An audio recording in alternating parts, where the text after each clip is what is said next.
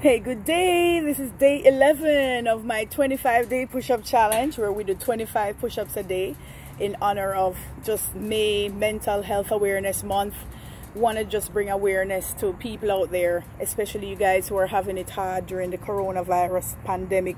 The lockdown is going on right now, and a lot of people are out of jobs, not doing well. So just know that we're here for you, that just want to let you know that if you need any help psychologically, medically, you can always inbox me and let me know. So I accepted the push-up challenge from Hartley Thompson and Alvin Jr. And today I'm going to be nominating Patrick Watt. Patrick Watt is awesome. He's like a big brother to me, always been supportive.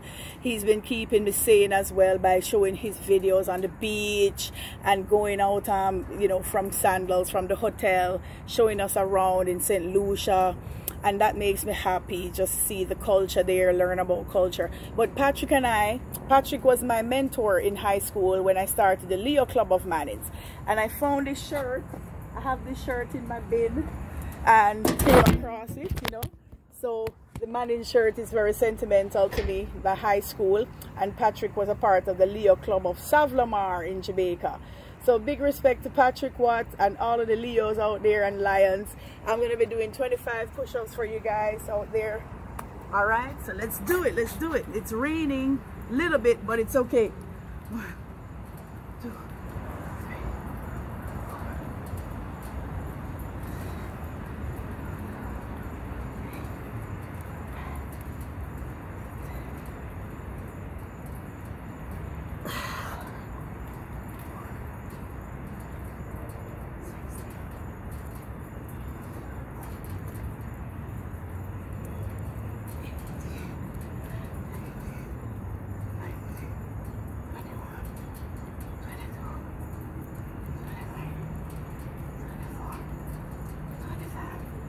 Okay, so even if you do modified push-ups, just pass the message on for me, please. Just share the message so we can get the awareness out there.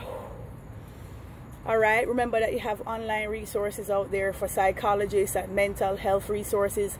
If you need somebody to talk to or need a psychiatrist, psychologist, you can always inbox me as well, and I can refer you to some good people in town, good places as well. I've taken care of people in and out of hospital, and in the psych unit as well, where I've had to consult with psych patients medically or take care of them myself when they come in with different problems in the hospital and into my office as well.